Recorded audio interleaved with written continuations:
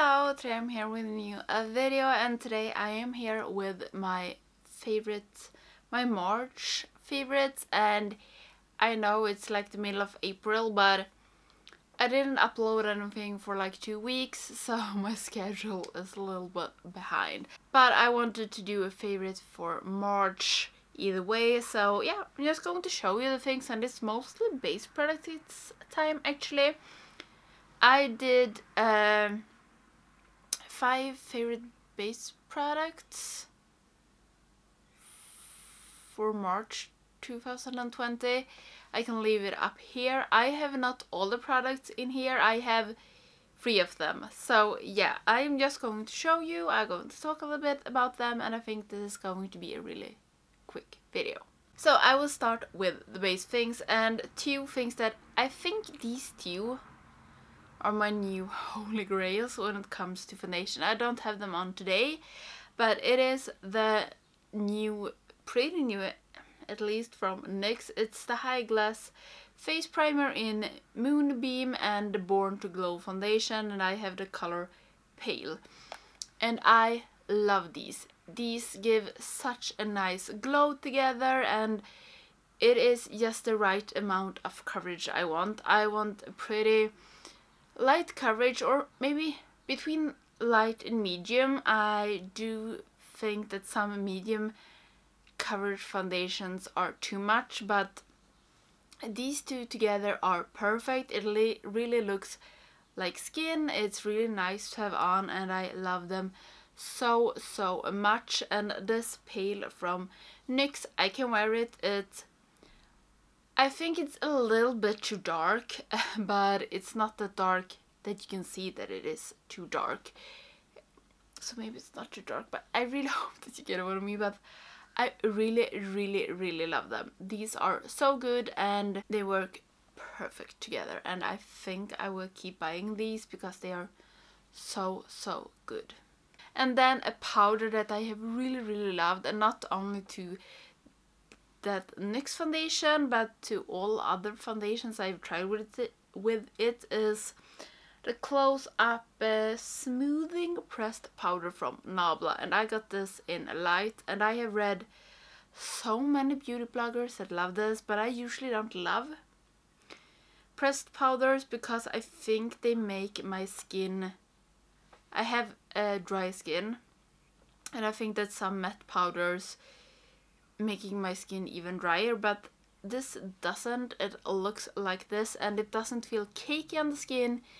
It is just perfect, and I really like it. My skin looks like skin, so this powder I can really recommend if you want a really good pressed powder. So yeah, this is also new holy grail, and it has been, I don't think I've ever had a pressed powder that I really have loved, but now I do. Then the last thing to my base is actually a blush that I had in my Shop My Stash for March, and it is the Instain in Pinstripe from The Balm. I have always been a little bit afraid of this because it is pretty dark, but I used it quite a lot in March, and I really like it. I have to go in with a brush that doesn't pick up that much and go in very lightly and build up the blush, but it works perfectly. And for me, that is this pale, and the blush that is this dark, it works, but I need to be careful. But I really like it. It got like a teensy shimmer to it, and it's just an amazing color. I really like darker blushes, but I'm always afraid that it's going to be too much, and this really sticks on the skin, and I think it's really good. So if you want a colorful blush, try the Instains from The Balm, but be careful. An eyeshadow palette that I really have liked in March is, I've done a first impression with it, and I really liked it in my first impression, and it is the Nomad palette from US Place. The only thing that bothers me with this palette is it's smaller than the other palettes. It has a new size. I don't think any of the other palettes from US Place has this size. and I don't know why they do that because it's annoying.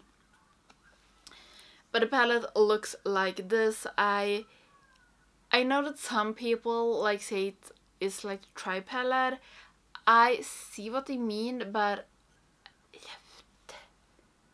it is amazing, and the colors are so good. It's the normal like super amazing UVS Place quality. So I really enjoy this palette, and I think this is going to be one of my top palettes from UVS Place. It's so nice, and like this shimmer is such a nice shimmer, and like these grungier tones like this one and also like these two, amazing. It is such a good palette, and I first tried the Warrior Free palette and then I tried this one, and the Warrior Free, I don't feel that it's the same amazing formula that UVS Place usually have.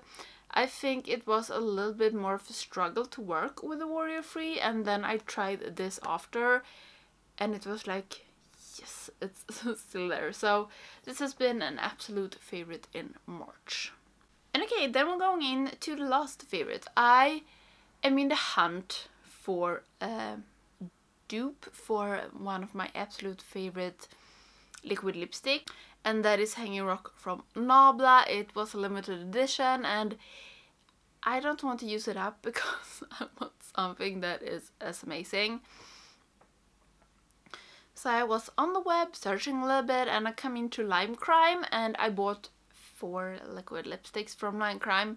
None of them was a dupe, but I found a new favorite, and it's the Velveteens from Lime Crime, and this is in Riot. I have used this in a lot of videos. This wasn't planned to be a dupe for the Hanging Rock. I just wanted to test some lipsticks from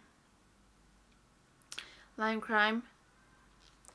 It looks like this. I really like it. I have used it a lot, and I think it feels nice on the lips. It stays on good. So yeah, I'm really happy that I bought this, right? Because this has been an absolute favorite in March. I have used it quite a lot actually. And that was actually all for this video. It was a pretty short video, but it doesn't feel like I've used that much makeup in March.